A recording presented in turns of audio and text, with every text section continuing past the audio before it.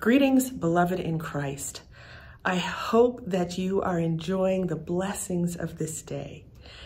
It is March, and March has been designated Women's History Month, and I hope that you will take the time during this month to learn more about the amazing gifts and contributions of women to our world, to our nation, and to our church.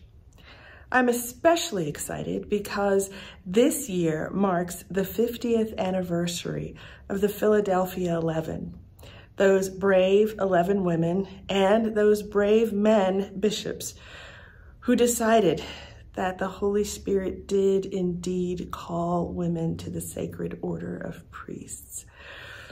There is a documentary called The Philadelphia 11 that is circulating, and I hope that if it comes near to you, that you will take the opportunity to view it. I know I will. The stories of these women is powerful. This year also marks the 80th anniversary of the first woman ordained priest in the Anglican Communion. Florence Lee Tim Oy was ordained in 1944 to the Sacred Order of Priests, and for a long time, she was the only one. Like our beloved Barbara Harris, who was the first woman ordained bishop in the Anglican Communion. Being the only one can be very lonely.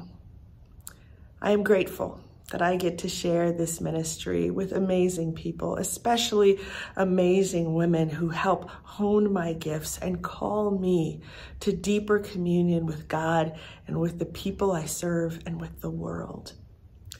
I wish you all blessings.